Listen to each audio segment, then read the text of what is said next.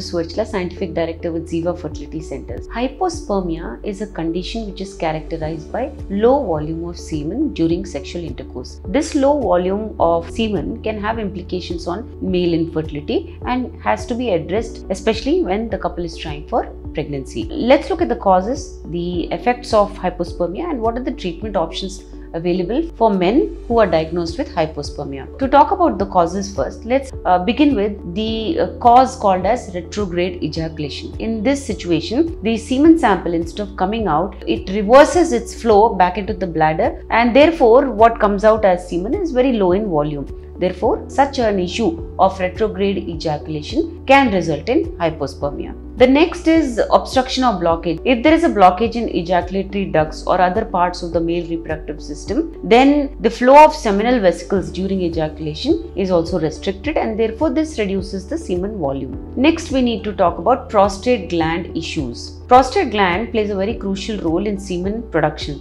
Conditions such as prostatitis, which is inflammation of the prostate, can result in a low production of semen volume. Now, this is because prostate also contributes to the volume of the semen. Therefore, if there is an infection in prostate, it can result in low production of fluid from the prostate, therefore leading to hypospermia. Hormonal imbalances also play a very crucial role when it comes to hypospermia. Therefore, patients that present themselves with hypospermia are made to go through a rigorous hormone evaluation as well. So let's look at the effects of hypospermia now. When the volume is low, definitely the mode of transport for the sperms also becomes very difficult. The more the volume, easier it is for sperms to travel in the female tract. Now, what happens is when the semen is ejaculated and deposited in the female tract, only the sperms swim up. The ejaculate stays back. Yes, definitely. But if the volume is less, it also means that the count of sperms also may be less. From this,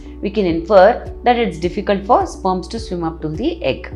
There are other effects as well. These are secondary effects, but there could be a reduction in lubrication during intercourse. It could also have an emotional impact, because if the volume is low and the couple is trying for pregnancy or is not able to have sexual intercourse, then it becomes a stressful situation and can lead to emotional damage also. So these are the effects that can happen from hypospermia. So what are the treatment options for hypospermia? Let's begin with retrograde ejaculation again. Now, in retrograde ejaculation, the sphincter of the bladder is affected. It does not constrict, which is why the semen also goes back into the bladder. So, looking at some surgical options for improving this sphincter damage or improper functioning can also help in improving the volume of semen that is ejaculated. Next is obstruction or blockage that we talked about. If there is a blockage that can be identified, then surgical interventions can help reduce these blockages or totally remove them. We should also talk about prostate gland issues. Treatment for prostatitis or other prostate related issues can help restore normal prostate function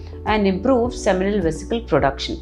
Hormonal imbalances, as I said, have to be properly evaluated, and once we know which hormone is deficient or which hormone is not balanced, treatment for hormonal imbalances can also restore the volume of semen. If hypospermia has emotional or psychological effects, counseling or support from a mental health professional will also help. So, to understand, these are treatments which are primary for hypospermia. But if you look at some treatment options which can fasten the chance of a success of pregnancy, there is the treatment of assisted reproductive technologies. In this treatment, the semen definitely, even if it is low in volume, the sperms are collected from it, they are processed, only the good sperms are utilized for either in vitro fertilization procedure or intracytoplasmic sperm injection within IVF. So these are treatment options which are definitely available, and if a couple is not able to conceive normally or naturally having low semen volume, then these treatment options are always there. However, these treatments are not 100% assured, because the success of these treatment options definitely depends on various factors such as the women's age, the kind of sperms that we are using, the endometrial factors. All these things play a very important role in the success of an IVF program. If you wish to understand more about this,